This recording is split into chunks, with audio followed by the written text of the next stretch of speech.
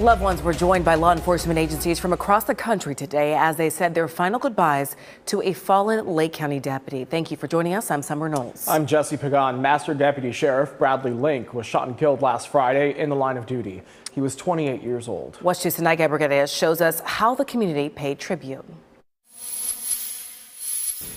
A stream of motorcycles from Lake County Sheriff's Office escorted a grieving family to Real Life Christian Church in Claremont on Saturday. Thousands of people in uniform, along with community members, came to honor a Lake County deputy who was killed in the line of duty. Master Deputy Brad Link had just completed an extra duty security detail and was on his way home to be with the joy of his life, Brittany. Brad heard radio traffic regarding a fight in progress and decided to respond. Master Sheriff Deputy Bradley Link was shot while responding to a home last week. 2 other deputies with him were injured, but Link did not survive.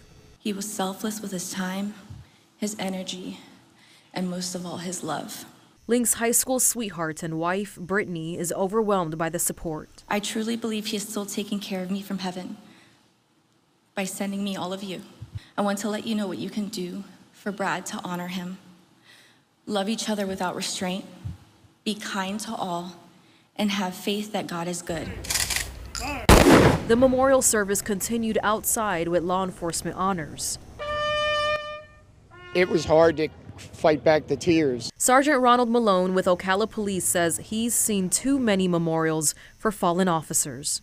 We do it for the love and for protecting the people. You can't think about it. You do what you're trained to do. Link's team says he served with integrity and compassion. Others are alive because of his sacrifice.